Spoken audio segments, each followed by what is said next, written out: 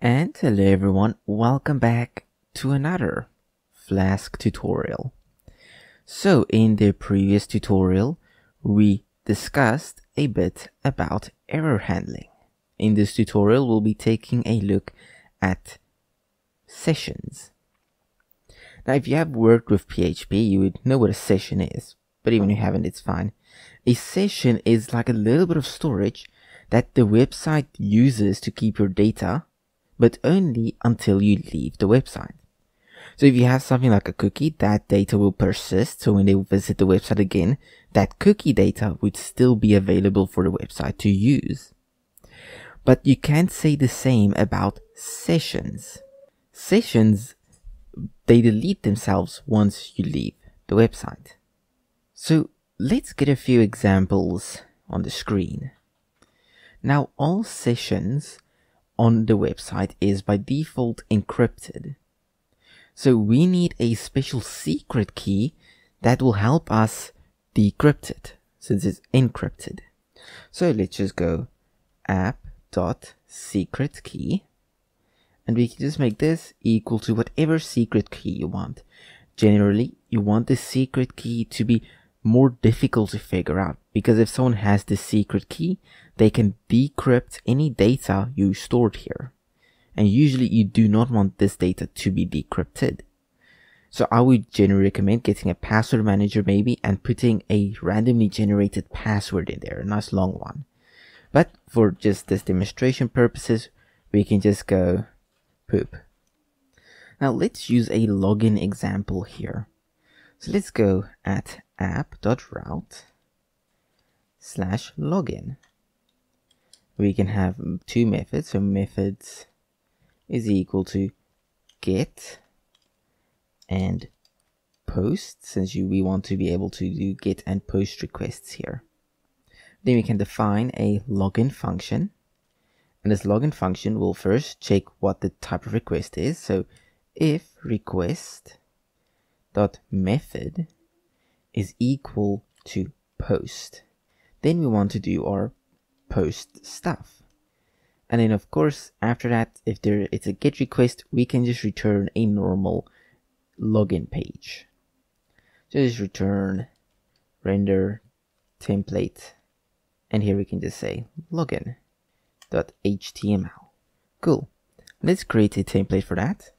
Login.html. And here we can do a few things. So first I would like to just create a basic form. Now generally when you create HTML pages like this, you don't want to constantly have to repeat this whole thing whenever you create the page. Instead, we can use something to extend with. So let's say we want to get rid of having to do that whole HTML block. All we do is we create another template. We call it base.html, and this will contain all of the base code for our whole website. We can say HTML, and you can ignore most of this. Nothing here is really important, so you don't have to worry about it. However, we can remove this title and all of that here. The rest here, it's not important. You can remove it, so it can just be like this, and it will be perfectly fine as well. And in here, to put data in here dynamically, what we could do is we could say block, and then what the block name should be. In this case, we could say head, because this is for the head of the page. And then of course here we can then just end off the block. So end. Now whenever we declare a block head on one of our pages, the code will automatically be entered into this block here. And we'll get to an example of this in a second. And then for the body we can do the same, but instead of saying head, we can say body. And whatever this is called, it doesn't matter. You can call it anything you want. I just call it head and body to make it simple. Now that we have that, we can go here to the login page and we can extend that base HTML page we made. So if I go here, I could say extend base.html. So we're extending this base HTML page. And then now we can declare a block. We can say block head, and then of course end block. And just like that, we can now put data in here, and this data will automatically appear here. So it will automatically be filled in here.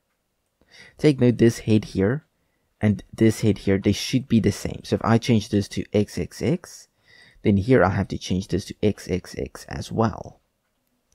And here, let's put a title. So title, login to website.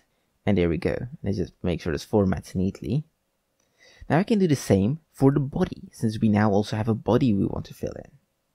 So we can just say body, and we can just create a form that is of post request. The action will be to this page, so it doesn't matter. And here we can just put some inputs. I'm going to say input of type text, and its name will be username, so the user's username, of course. And then we can just add a BR tag. We can have an input of type password with the name password, and then finally a button submit with the type submit. There we go. Now this code here will be plopped into this code here. So everything inside of this blockhead that is on login, because we extend base HTML, so everything inside of this blockhead will now be thrown in here. And let's actually see that happen in action. So this will render the login page. So all we have to do is we just have to run the code and see it. So we go here, we go to /login, and it seems a request was imported. We do not want to import request. From there, we might want to import it from Flask as well, or Flask instead. Now, when we go to our page here, we refresh, there's our login page. Login to website. Even though most of our code is here for the body tag, you'll notice when we go here and we open up our developer console, which can be done by right-clicking, developer tools, and inspect. If we then go to elements, you'll notice here we have a head with all of the things we already set in base.html. And then we have a body. And we can do something interesting by just going P here and saying I am cool. And now you'll notice when we refresh, this body also has an I am cool here, but then it also has a form. We don't have a form here. However, we are adding the form here. This is very, very powerful with templating. Mainly because this templating here allows us to split our code into more understandable chunks. You'll notice with applications such as React, where you split things into components, everything's a lot simpler to read because there's just a bunch of components. It's not just one massive 1000 line page, it is 10 smaller 100 line pages. Great. So now that we have the basics of that out of the way, we can actually get to the real source of this tutorial. Now here with the app, we can get the user's username and we can store it inside of a session. So first let's go here and just say session.permanent is equal to true. And of course, session needs to be imported from Flask. So this is an optional feature, but this sets a session as permanent. So the next session will be a cookie. So it will basically store the data inside of a cookie instead of a session. So if you want your session data to be deleted once the user leaves the page, you should remove this permanent here. In this case, since the user is logging in, we want to keep them logged in, but generally you can just remove this if you wanted to. Then we can say session, and then what you want to store. In this case, let's just store uname for username, and that is equal to request dot form, and we can just specify username. So currently we're not going to really do anything with this password here because it's just kind of there to look nice. And this will store the username inside of the session.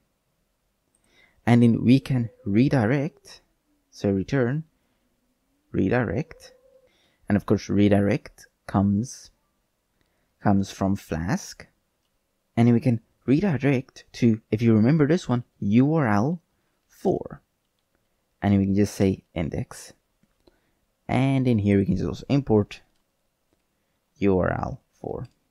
If you remember this basically generates a URL for you based on a function you pass in.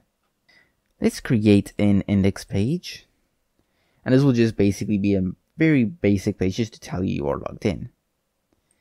Yet again, we are going to extend base HTML, so I'm just going to copy everything here, and here we can then say home page,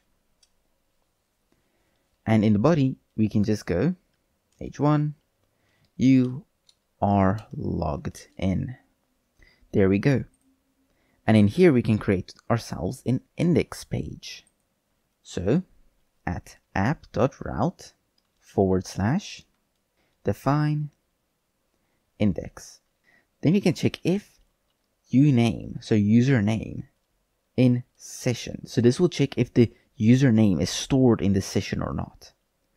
Then here we can say return render template index.html, and then logged in is equal to true. In fact, we can actually just go logged in is equal to uname in session, since it will return true or false. There we go. Now we have this logged in variable here. We can then go to someplace like index.html, and here where it says logged in, we can actually check if they are now logged in by going and creating ourselves a Jinja tag, and we can go if not logged in. So if they are not logged in, very Python like, then we can do something, otherwise else, and then finally we can just go end if. So if they're not logged in, we can just say login, and it just created a tag that goes to /login here. There we go. Now we have a basic login page which checks if the user is logged in. If they are, it returns this. Otherwise, if they are not logged in, it will, or if they are logged in, it will say you are logged in. If they're not logged in, it will throw in this. Let's test it out. If I were to refresh here, and then I were to go net to diagonal and just put some random text here, you are logged in. And now if we go to our inspector tool here, we go to application. So let's actually go to cookies, and here it goes, because we want to save it as cookies since we made it permanent right here. So now when we go back here, and let me just switch this over to the other side, you'll notice we have a session and then a value that's encrypted. We can't see this value. However, our application can easily figure out what this value is. All we need to do is just need to say something like print session uname. Now when we refresh and we look inside our terminal, you'll see we get net to diagonal.